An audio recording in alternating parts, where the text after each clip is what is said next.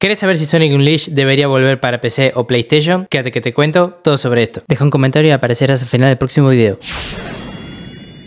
Sonic Unleashed es un juego que se está pidiendo que vuelva por toda la comunidad. Se le pide tanto que pareciera que no hubiese tenido terribles críticas en su día cuando salió. It's a big piece of garbage. Big piece of garbage. Fue un juego que apostó tanto que quiso darle una nueva forma de jugar a Sonic, pero este Sonic salió después de Sonic 2006. Sí, hubo otros juegos en el medio, pero este apuntaba a ser uno más de la línea principal, así que fue una bolsa de boxeo perfecta para los críticos.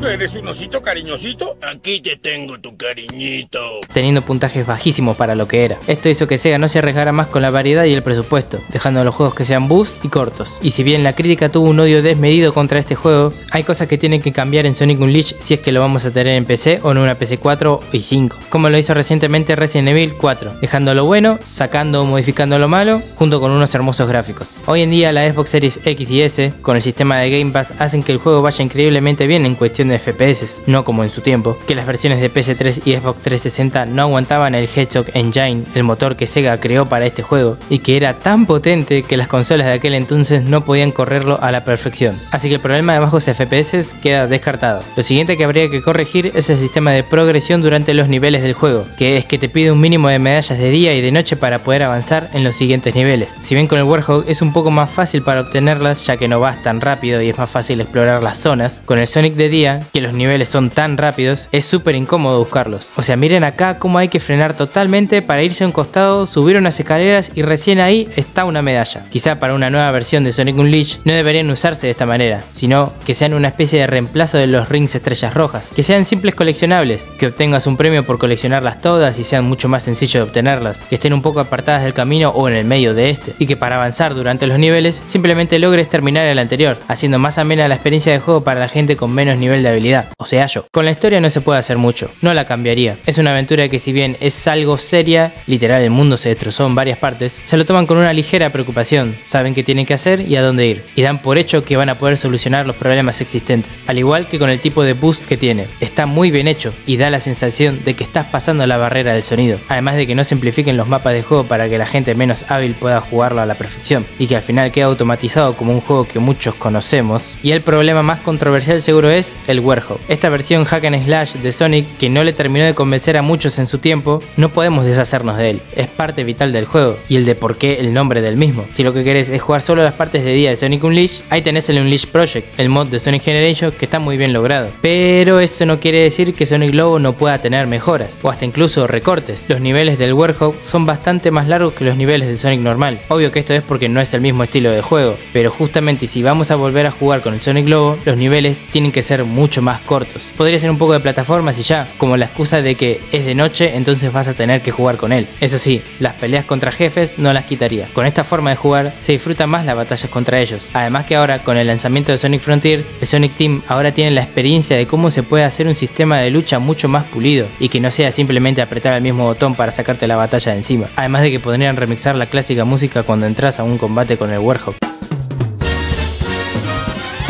Esto también podría aplicarse con la batalla final contra Dark Gaia, ya que ahora tienen la experiencia de pelea contra los diferentes titanes en Frontiers. Podría ser aplicado a la batalla del boss final de Unleashed, haciéndola mucho más dinámica e inmersiva, porque la música del jefe final es perfecta.